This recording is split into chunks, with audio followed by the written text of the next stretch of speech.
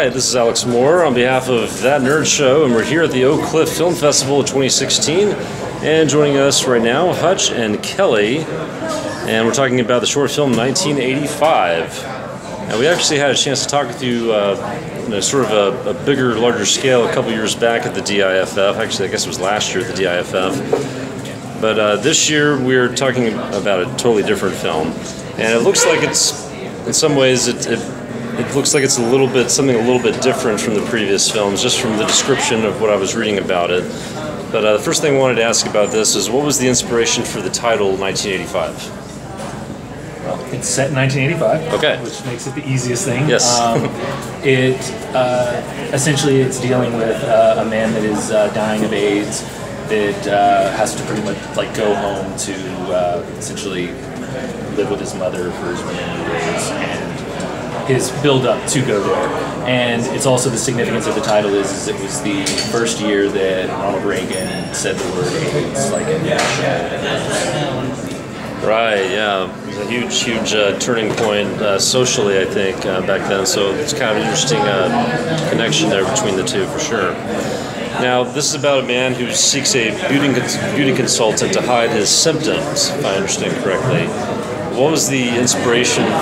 Is there a specific story that you all know from your own life that led to this idea in the story? No, I think it's your turn.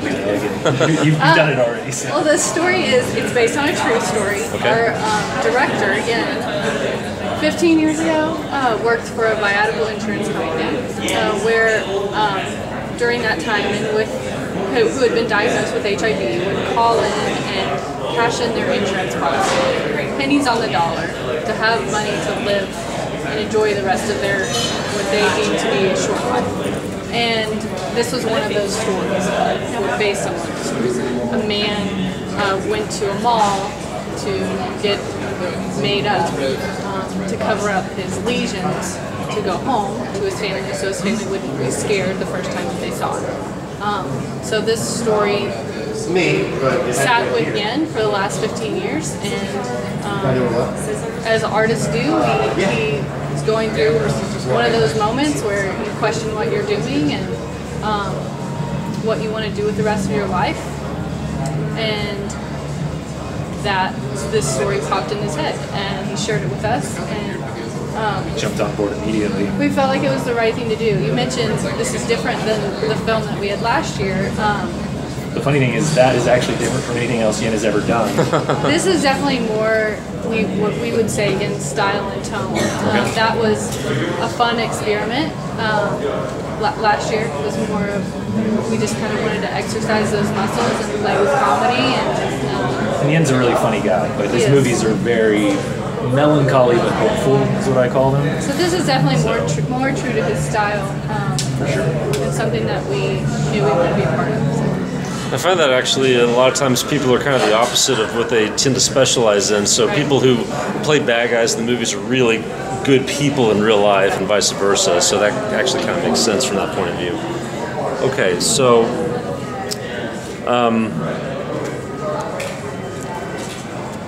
was this kind of an emotional experience? I mean, because it sounds like this was somewhat of a personal story, and there was obviously a lot of passion that went into making this thing, and well, so it's hard because the script, I cried the first time I read the script. It's very touching, and like I said, it's very humanistic, which is something that I feel is lacking in a lot of cinema now. And I joke, it's like a lot of film is like really shitty people doing shitty things for other really shitty people, and so it's refreshing to deal with something that is something that I'm closer to, which is you want to have sympathy and empathy for people, and you want to treat everybody with love and respect. And so it's nice just to be able to work on a project like that. And the fact that we brought our whole crew together, it was a really low budget film that we're only able to do because of the Oak Cliff Film Festival grant. We got a grant from them. We were able to shoot on film.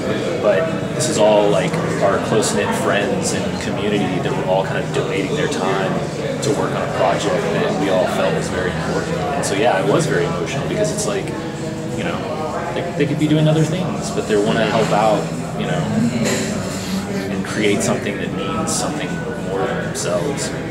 So sort of creating homage for a real life person, but then the more people that are involved, the more personal it becomes, and the bigger the story gets, and it starts to get people's attention. So it's always a good thing there. So how did you go about deciding, where you were going to shoot certain things? Do you have some go-to places in the area that you had in mind when the story came about, or what? Well, since we're based here in Dallas, Dallas was easy. That's where our crew is. So it was easy just to bring in up to Dallas. As far as locations, we actually used the home of one of the Texas Theater employees because she's amazing, and she works with us on everything we do. They're just looking for an 80s style house that is period specific. We looked at a few, actually we looked at a couple of other people that work here as well. Yes. They looked a little too modern, and so it was very important to us that it look as accurate as possible. So, and there was a certain feel that we wanted the home to have, and that matched it perfectly. Yeah. And then the only other location that we had was a dog food store. in the airport. The airport. It sounds like there's a story behind that. Yeah, it's we just, as you can't shoot it. It's hard to shoot in an airport. Yes. You got no money. Yes. as low no budget producers, you get creative with your location. So I was like, okay, we just needed a terminal. It's just one shot. It's out of focus. We It went walks through in so focus. many different options. And then I was like, wait a minute. In downtown Dallas, there's a bunch of buildings that have like air bridges that go from garages to the buildings. And I go, there's got to be one that out of focus looks like a terminal. So we spent days. So we spent days All right. looking. We found scouting one. Okay. all of the different And we ones. stole the shot. And it was funny because when we did it, it was during lunchtime.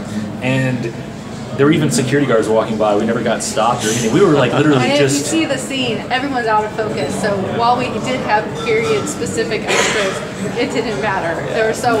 But we peppered in, actually, it's funny, we peppered in all of our crew that wasn't... I was shooting, and then everybody... And then Yen, the director, was behind watching the monitor and my AC, and everybody else...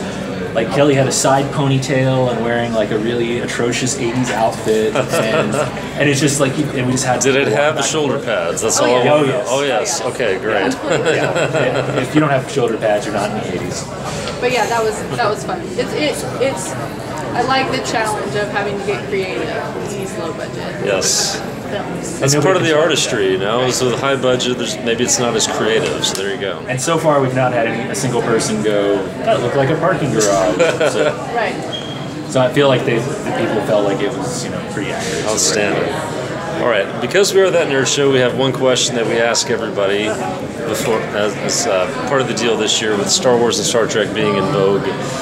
If you could be involved in a Star Wars or Star Trek movie, which would it be and why? Man.